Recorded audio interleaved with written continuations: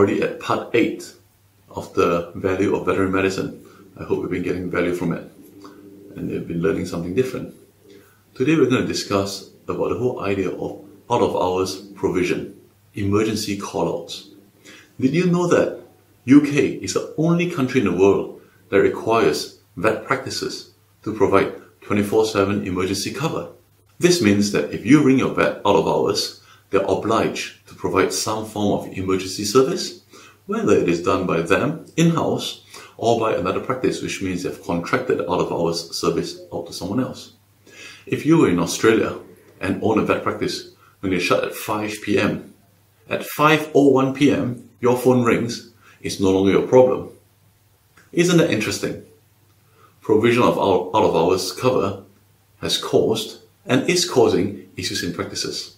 It means that vets have to go on a rota or pay another practice if possible to provide the out-of-hours cover.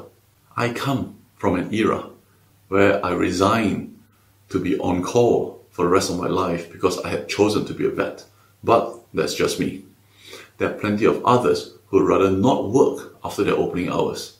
I consider myself a fairly chill-out person, and when I'm on call, I'm still able to do what I want to do, bar drinking and going too far away, without feeling I'm on call. However, I know of colleagues who get extremely stressed being on call. I've got a friend who, every time she does an on-call, the day after, she is knackered. I ask, oh, okay, how was your on-call last night? Is it busy? Do you get call-outs? Do you get plenty of telephone calls? And she would reply, no. No phone calls at all. I was baffled. I was like, why are you so tired then? Because, and she replies, and because when I'm on call, I can't do anything. I literally sit by the phone. I don't go for a shower. I can't do anything. I'm not saying that's right, but I'm just saying that, different people have different personalities. And sometimes the whole idea of being on call can completely take over the entire evening. So how do you measure the value of that? That very dedicated vet to say that, okay, I'm on call right now, I have to be on call. I know you don't call a vet out of hours, for fun. But the vet is on call there for you. It doesn't change the fact. So when a vet tells you that a value is passed on to you as a pet owner, is the fact that she is ready, on standby, for you to call her at any time you need her. Are you grateful?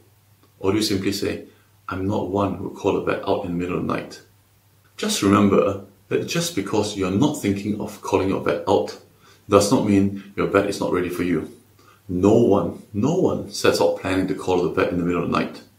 That, to me, is where the value lies. That is, we are ready for you to call us out, whether you know or think you need to or not.